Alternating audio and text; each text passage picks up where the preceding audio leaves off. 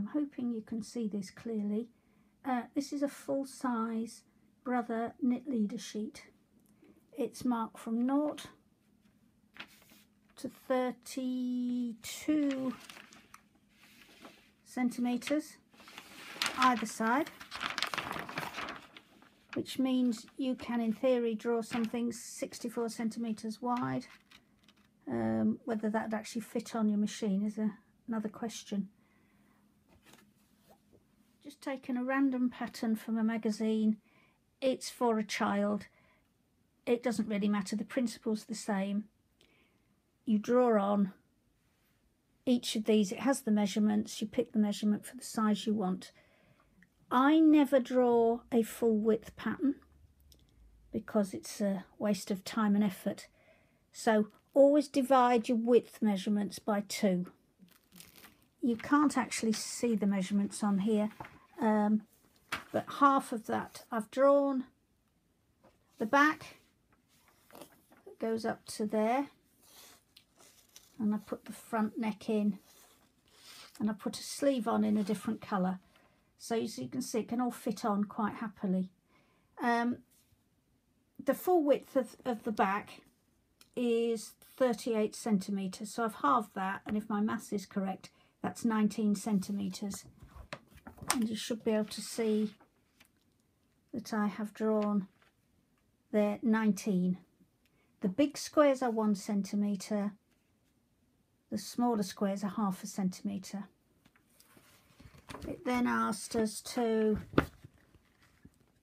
I always, just as a point, I also always ignore the rib, because I roughly know I want 20 to 25 rows for a child and 25 to 30 for an adult.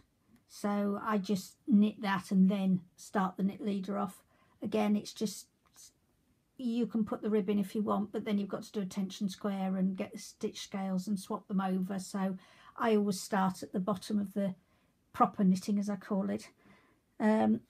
It's asking here for 21 centimetres, so I have drawn a line straight up to where 21 centimetres in length. It's got the numbers up the sides and the middle.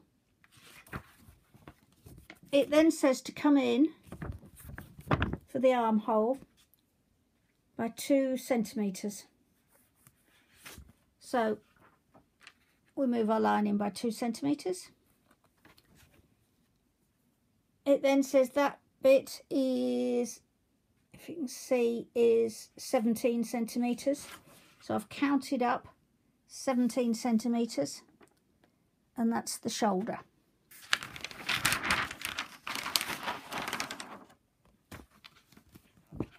The shoulder on this is 9. So I've counted in 9.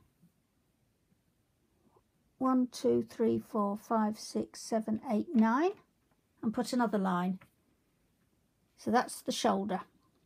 The dotted line across is the back, because on this one it's got a straight back neck. Now it says on here that the back neck should measure 16, if you can see it, because we're only doing half. That should equal to 8. 1, 2, 3, 4, 5, 6, 7, 8, and it does, so my maths wasn't too bad. When it comes to doing the front neck, it shows you, if you can see again, the depth of the neck, which for this one, I'm doing the first size in this, is 7. So I count down 7. 1, 2, 3, 4, 5, 6, 7. Put a dot there. That's where the neck shaping is going to start. Now what they never put on is the actual measurement of the bit that you decrease there before you start the neck. So the easiest way to do it is I look at the front instructions, and on this it tells me to cast off the centre 20 stitches. I go to the tensions that they have, which is 27 stitches to 10 centimetres, which equals 2.7 stitches to 1 centimetre. I divide that 20 by 2.7 and it will tell me how many centimetres that cast off is supposed to be. It worked out at 7 something or other. I then divided it by 2 because we're only doing half of it, and it came out at 3 3/4. 1, 2, 3 3/4. Not quite on the full line.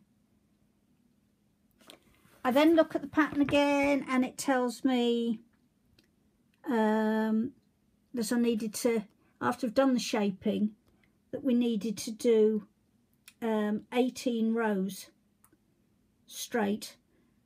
Again, I go to the tension, which says it's 61 rows to 10 centimetres, which is 6.1 rows per centimetre, and I then divide the 18 rows by 6.1, and it told me how many centimetres I needed to come down on the pattern for knitting straight, and I then just freehand join. The same with the sleeve, that's a lot easier.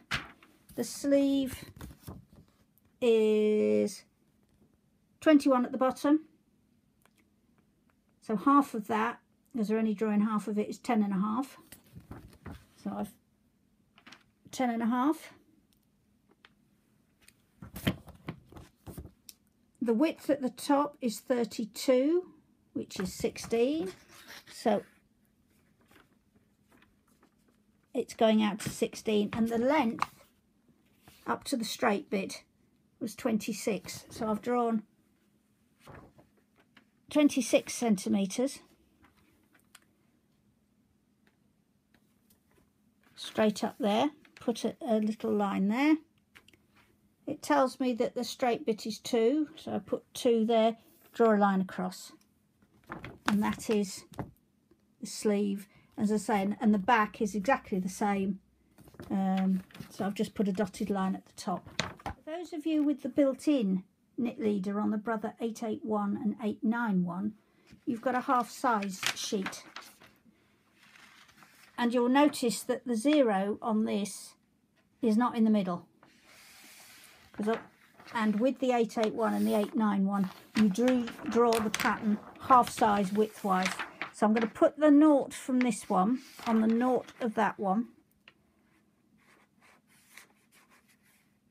and you would draw it on the same.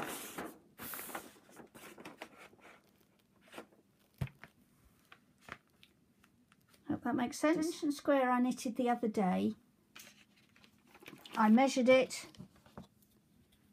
with a centimetre ruler, widthwise and lengthwise, and I wrote it down, and it says that on stocking stitch it measured 13.5 wide, so we choose the 13.5 wide stitch scale. You'll have your stitch measures tube, and you literally look for the one that's got 135 in it, and as that says, at stitch scale 14. I find stitch scale 14, which is in here somewhere. There, the one with 14 on the end.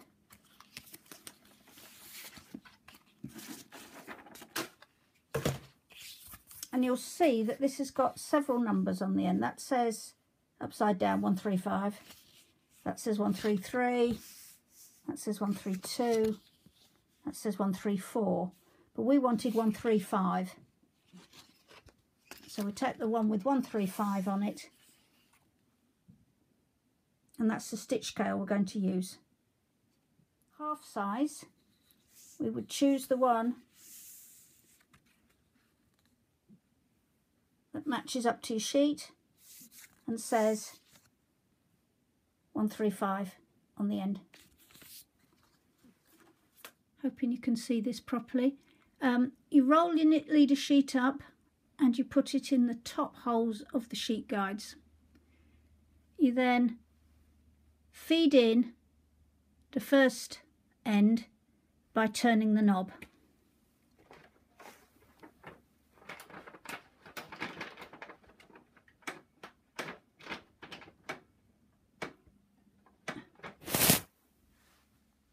Until it catches. On the other side, I'll have to move that over. On the other side, there is a little white button, which I hope you can see me pressing. You press that down and you align this so that it's roughly straight and it's fed in,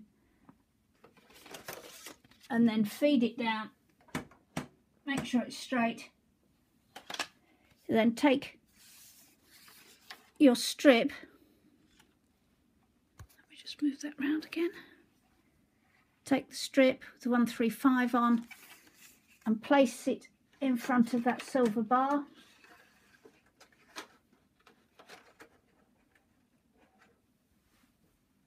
And line the dotted line up with the 0 on there. You then look across.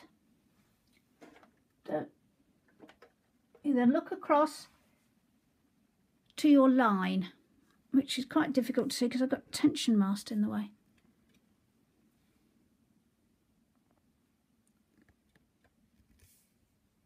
Now, as you can see, our line is there. That, you'd have to take my word for it, it's 55. So that's 56. We cast on 56 stitches either side of 0. It's as simple as that. The 60 rows on the tension swatch measured 14.5. Press the clutch in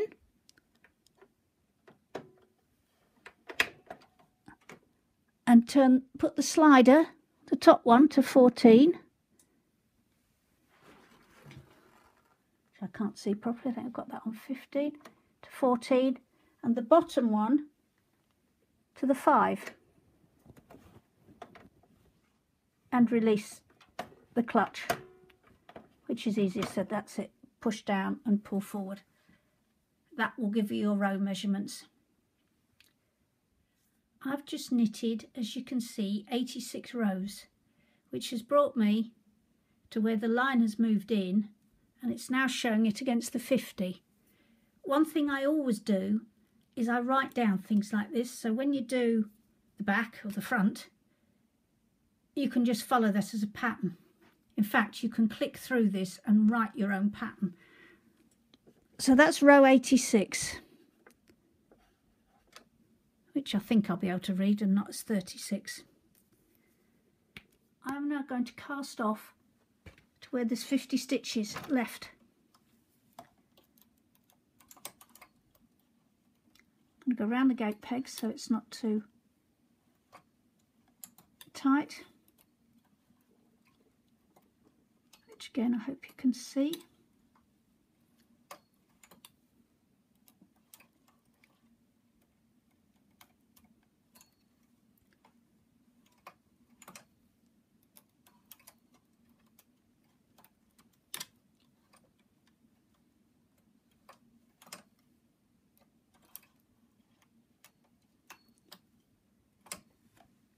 I've cast off to 50.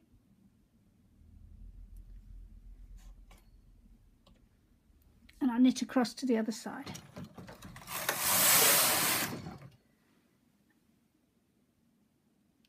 And I cast off that side to 50 as well.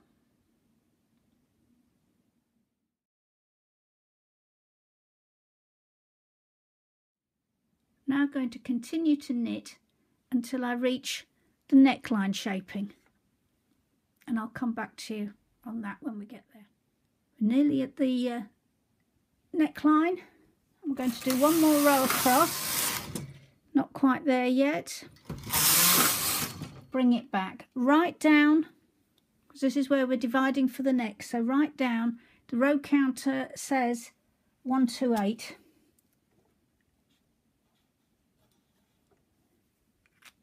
And it's now telling me, if you can see,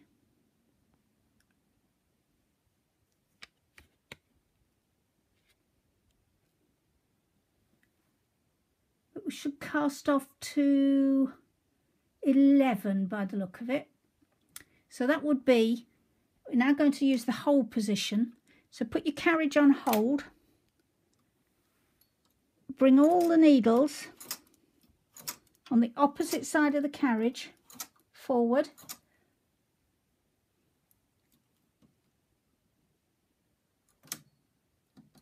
to, just try so you can actually see the needle bed. So I've brought all the needles up to 10 there, because as far as I'm concerned, you can do 11. We can get to 11, and that's what I'm casting off, 11. Make sure your carriage is set on hold.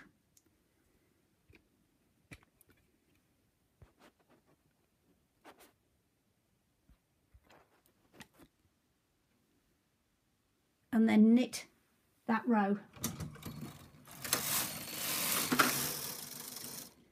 You'll see, you won't because the carriage is in the way, you'll see that's now chunked up to 12.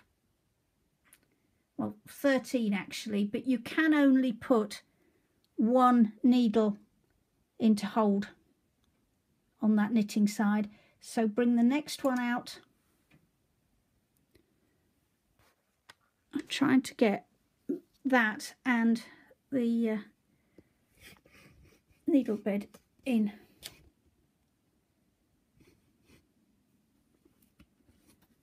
Which is going to be difficult. I've brought an extra needle out here, if you can see, and that's now going to make an automatic wrap. So I knit back to the other side. Now this is where it can get a bit tricky.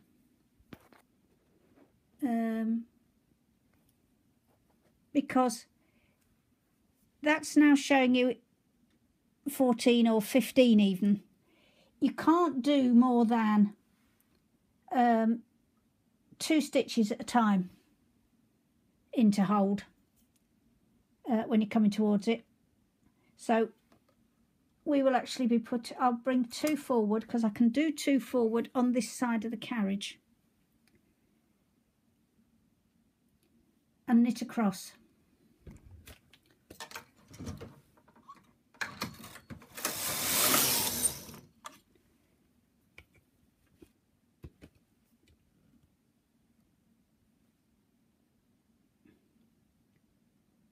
That's now showing 16. So I'm going to bring, this is saving holes, so bring another needle forward. That's not knitted properly because I haven't got 2 hands on the job. Bring that forward, knit a row. I think I probably need a weight there.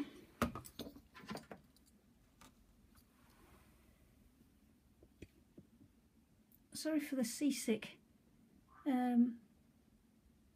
Yeah, it's 17 now, so I can bring another 2 forward on this side. Knit, bring 1 forward, knit, bring 1 forward, knit, bring 1 forward,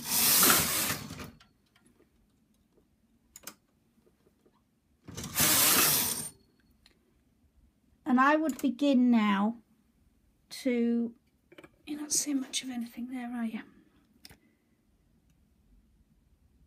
Begin to, on the neck edge, bring 1 needle into hold. but not on the other side. Do it actually on the neck edge, and that stops holes forming. And just keep going till it looks as though we're aiming for 24, which is what I've got. And then just knit straight until you get to the shoulder.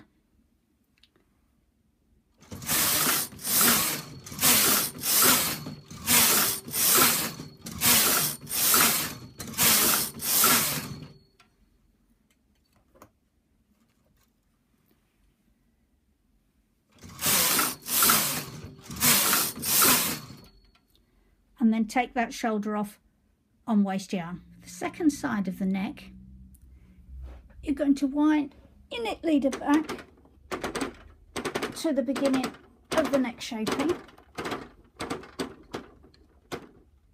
and you're going to set your row counter back to where it was.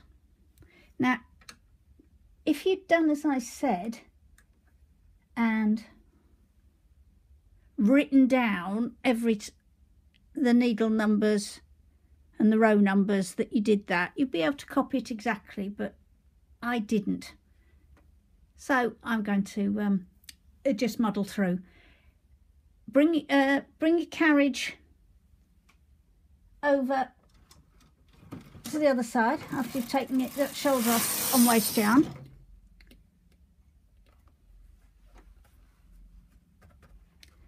Put Knitleader tripper down.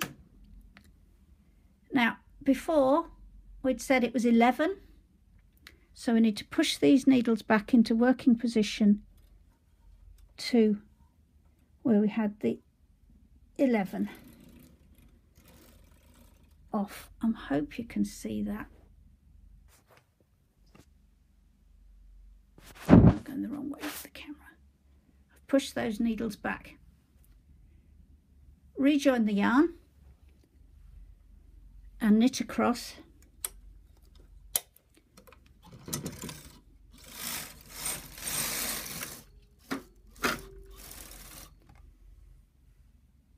And bring another needle. As I say, you can only do one on this side, but this prevents holes and it's doing an automatic wrap. Spot the deliberate mistake. I didn't put the other shoulder needles out of work. And then knit back. And I say, and if you'd written it down, you'd know which rows you were decreasing on, which you weren't. I'm sure we did 2, so I'll bring 2 out. 1. Wait there. Do we do another 2? I say, don't be like me. Write it down so you know what you're doing. And I'm sure I didn't do 2 there.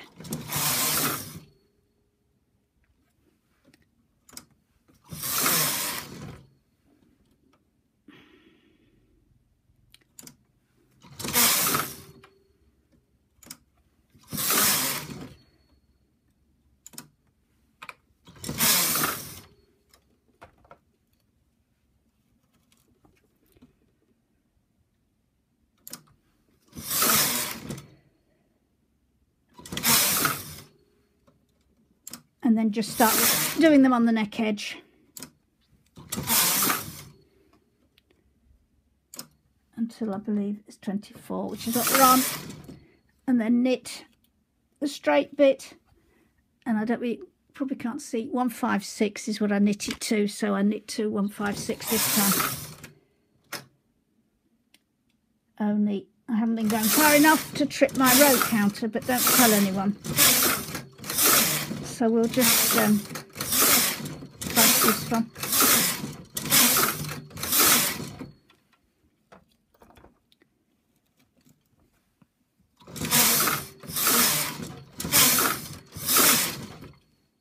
Take that shoulder off on waste yarn. Both shoulders are off on waste yarn. What you do now is you pick up the loop. I always take that if you can see, I go under and I pick that loop up first on the straight bit, just stops a hole forming, and then pick up the loops, not the knots, the loops, put them onto a needle.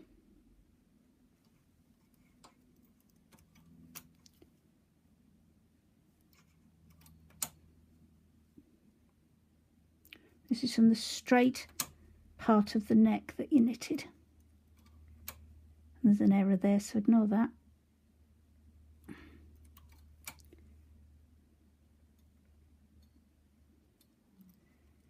And always pick up the shoulder stitch that's on the waist yarn. Now that's come to 33, so I pick up the other side of the neck to 33.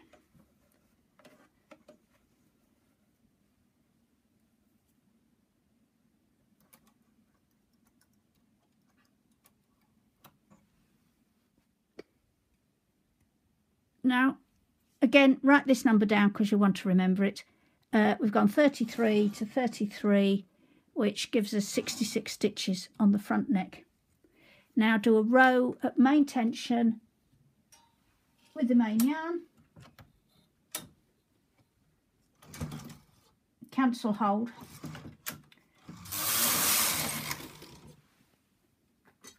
Take off on waist yarn.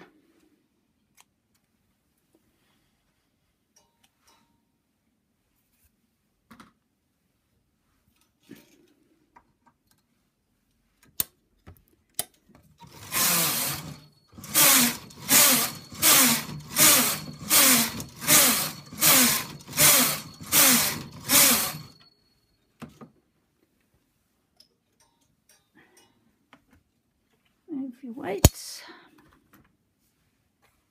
I've done.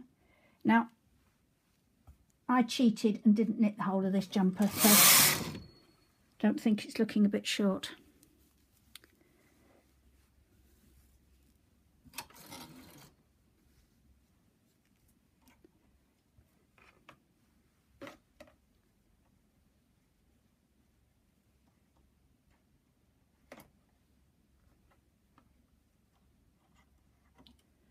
Hoping you can see if I hang it on the waist yarn.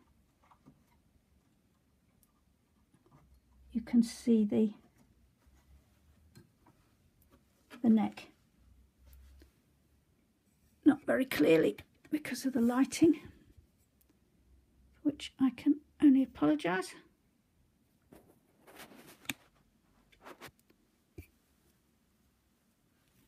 That's the neck. There's the straight bits you've picked up, so that when you come to do your neckband, you know that you've got 66 stitches there. And when you've done the back, you'll know how many stitches for the back neck. That's straight across that one. And you don't have to then estimate, you just pick up all those stitches back up, and however you want to knit your band, that's what you do. Hope that was informative.